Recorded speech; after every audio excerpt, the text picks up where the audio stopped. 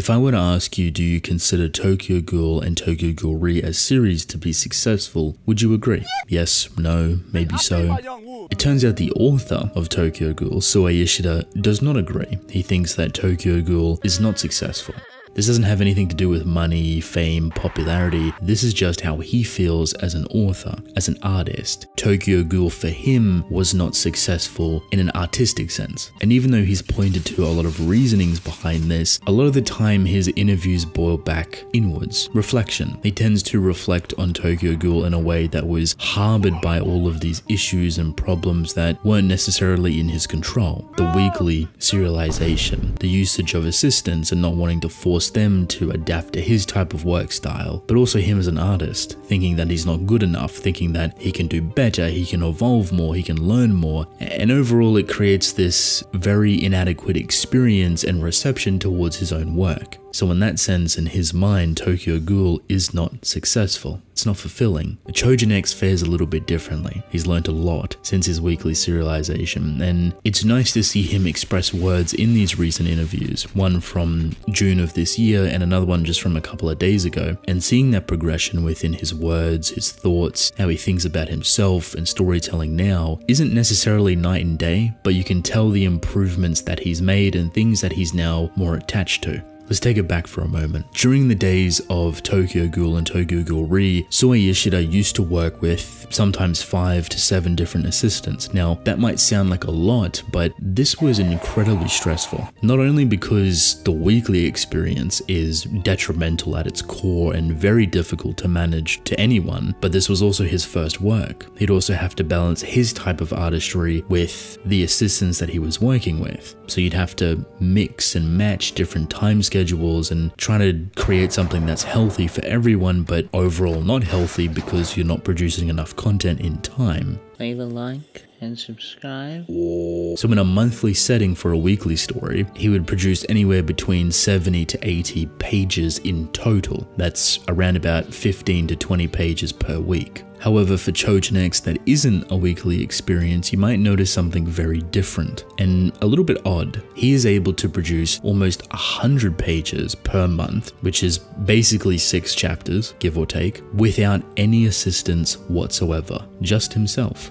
Now you probably have a big question mark right now, a little bit confused. How is that even possible? He has less people helping him, but he's able to produce almost 30 whole more pages within a singular month. There's a lot of reasoning for this, and he goes on to explain, not in excruciating detail, but stuff that's very personal to himself that has allowed him to figure out how to draw the story that he wants to draw. The biggest hurdle that he would face was being happy and healthy with himself, coming to this understanding that to be able to produce the artwork that he's happy with, that he thinks is personally successful, is being healthy and allowing himself room to breathe, not only in a physical, mental, and emotional sense, but flexibility-wise. Chojin X doesn't have a schedule, and I say that loosely because he has a personal schedule that he wants to release set amount of pages every single month, but on a business front, there's no timeline, there's no deadline, there's no set amount of pages that he has to release, set amount of chapters, etc. He is able to produce a chapter whenever he feels comfortable, and understanding this from a physical, mental, and emotional standpoint was probably the biggest hurdle, because all he's ever known for the past many years is that weekly Tokyo Ghoul and Tokyo Ghoul Re experience, which was very hard on himself. Funny enough, this boils directly back into his love for artistry, and at his core, Sue Ishida seems like an absolute perfectionist, someone that wants to master his craft. He genuinely tries to challenge himself constantly. He tries to push himself further, he tries to learn new things, and it seems like he's constantly learning new things, how to optimize his timeline, how to do this better and create a more efficient workflow. But that wasn't the only thing he had to learn. Learning to take care of himself allowed him to optimize things better. So Chojin X, funny enough, gave him that freedom to do so. I feel like he's acquired this newfound appreciation for life, and because of that, it's directly affected his storytelling. It's made it better, it's made it more enjoyable. He feels happier in approaching different things and pushing himself to his limit in a quote-unquote healthier way. You may see the hours that he works, sometimes up to 20 hours and sleeping only 3, and that might go on for a couple of days. That sounds horrible, that sounds ridiculous, that's falling back into that weekly module, but because he's choosing to do this, which is the biggest difference, before he was forced, now he's choosing, there's such a different level of appreciation. There's such a different level of technicality behind it, because he may do those 20-hour stints for 3 days straight, but then take a month off. To put simply, he learned how to live his life, and because of that, naturally benefited his work as an author and more specifically as an artist. I think a lot of you might have been surprised to see him back with another story, surprised that he even started to write manga once again. A lot of people thought that he was done, and I can't blame you. A lot of his words made it seem like he was kind of in this position of not wanting to come back. He did come back, and on his own terms, and I'm very glad that he did. I'm glad that he's expressed himself in a couple of different interviews, has been a lot more open, and just seeing him enjoy himself more, play games, talk about different things while working on his story that seems a lot more personal, and having this newfound aspect or approach to how he handles his art, you know, challenging himself or putting himself through different hurdles to really optimize the experience. It's crazy because you probably can't even tell the difference. Go look at TG's art, go look at Chojin X's art, and yeah, you can probably see some things that are, you know, shortcutty here and there, but I would say the attitude and overall stylistic approach that Ishida has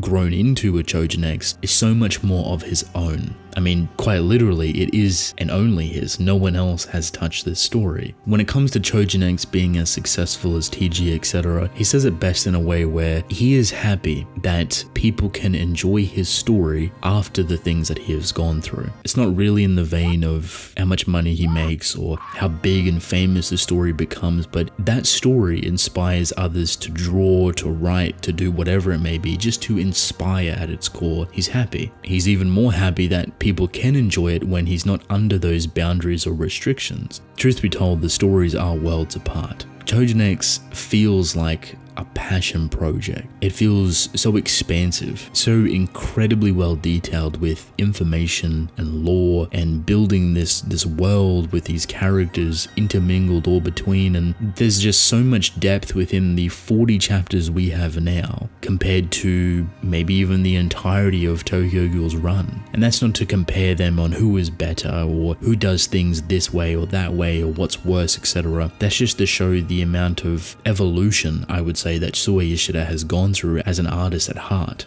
For the newcomers, if you're watching this as a fan of Tokyo Ghoul, but maybe you haven't read Chojin X, I promise you it is worth the wait. It's worth the time. It's worth not knowing when the next chapter may come out. And don't get me wrong, they come out very frequently. There's rarely a time now where you will go a month without hearing from Ishida on Twitter or seeing a new chapter being released. He's very frequent nowadays, and that's because he's found this swing, this momentum for his storytelling. If you do decide to read it, and I highly recommend you do, you will love it. It is Sue Ishida but more. It is a world filled with beautiful characters, filled with so much incredible lore and world building and just intricate plot points and details that can be expanded upon in a multitude of different ways. To explain the story from start to finish feels almost impossible. There's just so much there, and it's so damn good. Like, sure, you can give it some simple words. Teenagers with superpowers. That's it. Does not do it justice, because those superpowers are much more, those kids are much more, and the world that they live in is very expansive.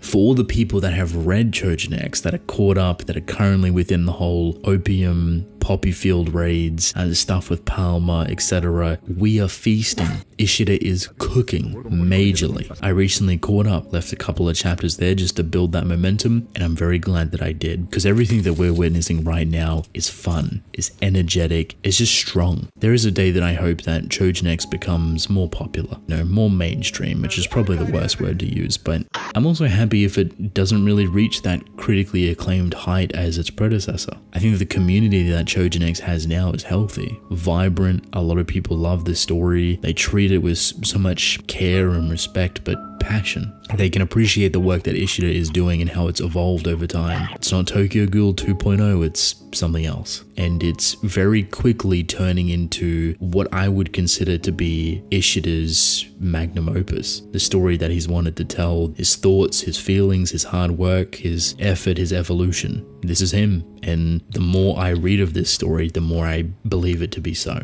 And if an anime ever were to adapt it, please do it respect. We don't want a TG situation, alright? Leave the business out of it. I feel like it misses the whole point of Choujin X's story if that was the case, and just get people that are passionate about it. If that is a possibility, you will have such an incredible anime for it. Read Choujin X. It is worth your time. You'll thank me later. Fall in love with it.